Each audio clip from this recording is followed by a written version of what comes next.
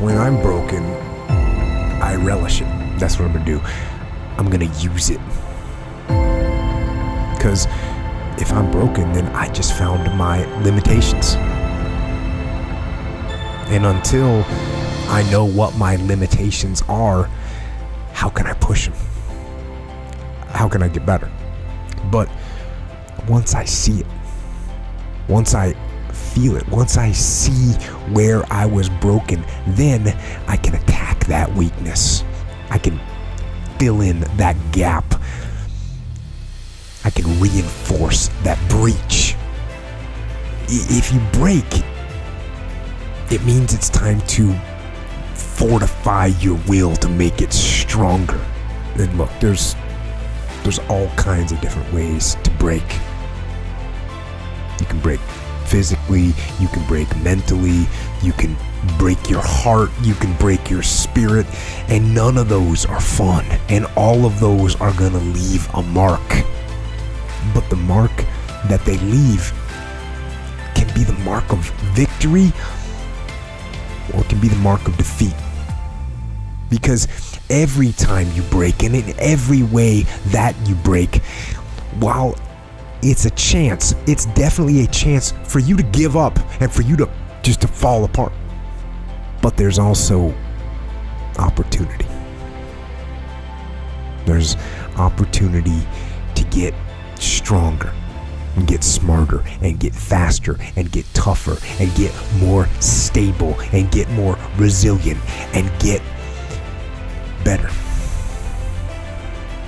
When you break, you have the opportunity to show the world, the whole world, what you are really made of. So if you break, if you break, the fight isn't over. In fact, if you break, the fight is just beginning. And as you crawl up and out of that dismal and wretched place, covered, and you're covered in blood and sweat and dirt and filth as you rise above what you were. And as you take the form of who you are supposed to be, you will see that in the very act of standing up, in the very act of fighting on, you will become and you will remain unbroken.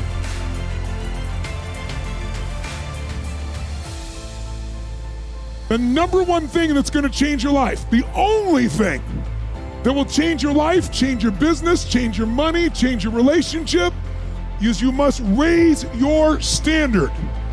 Now, I know that sounds boring, stupid, basic, but it's the truth. The only thing that changes our life long term is when we raise our standards. What does that mean? That sounds so boring and dumb. It means that all of us in life have things we want. We don't get what we want. We get what we have to have. Remember I said earlier, we all get what we tolerate in ourselves and other people. But when you're no longer willing to tolerate something, that's when your life changes. The difference in people is their standards, period. The difference in people is their standards, period. And what do I mean by standards? Everyone in the world has a list of things they think they should do. I should lose weight. I should work out. I should spend more time with my kids. I should work harder. I should make more calls. I should. And then you know what? People don't do their shoulds and they get mad at themselves and they what I call should all over themselves. They beat themselves up about it. What changes people is when your should becomes a must. When suddenly the thing you said should happen has to happen. That's when human beings change. It's like if you want to take the island and you're the head of the army and you want to take the island, the most powerful way to take the island is burn the boats.